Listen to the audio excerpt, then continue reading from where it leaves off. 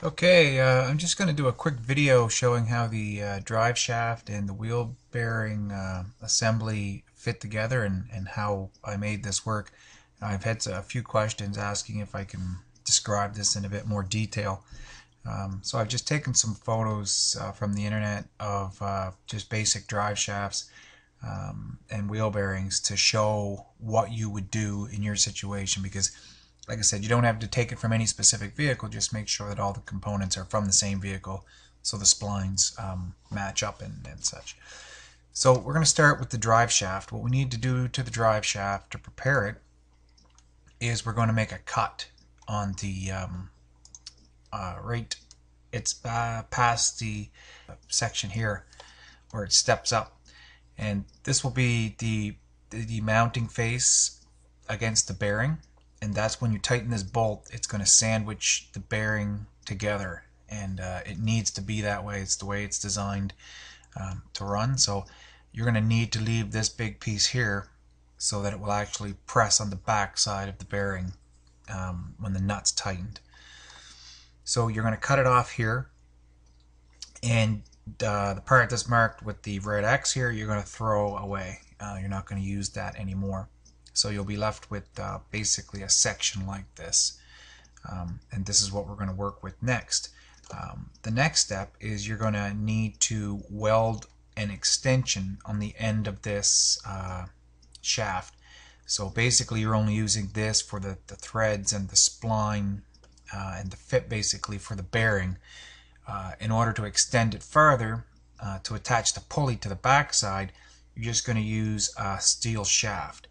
Now this is going to have to be lined up and centered with this piece here. Probably the best way I'd recommend is getting a machine shop, or if you have a lathe, to locate it in a lathe and get it welded that way. But you can do the same thing with just a little bit of messing around and some V-blocks, basically to get it lined up yourself. It doesn't have to be perfect, but it should be really good because it's it is rotating, and any bit of out of alignment is going to cause out of balance and some shaking and stuff. So basically that's the whole idea behind it. So this would be the extension shaft that we're talking about.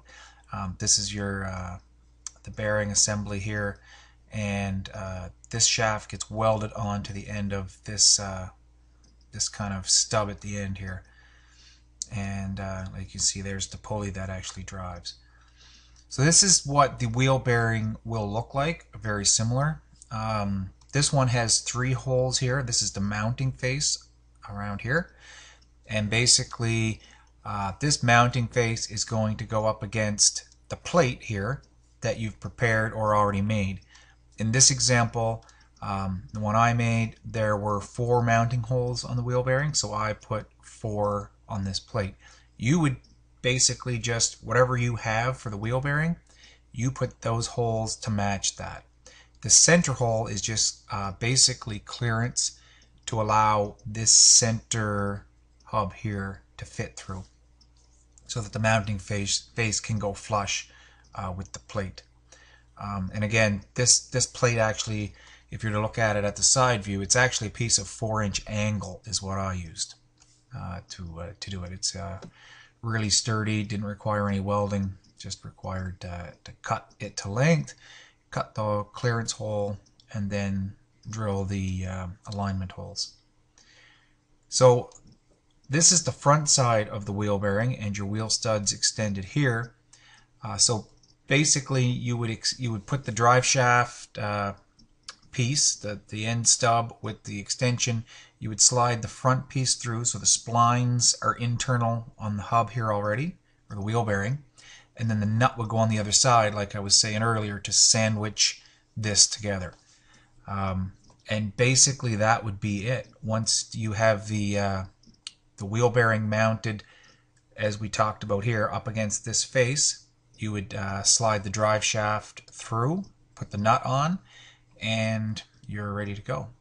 So I hope that explains a bit better of how that whole assembly worked. Really wasn't too complicated. You might need to modify it a bit depending on the pieces or the parts you get, but basically that's the idea.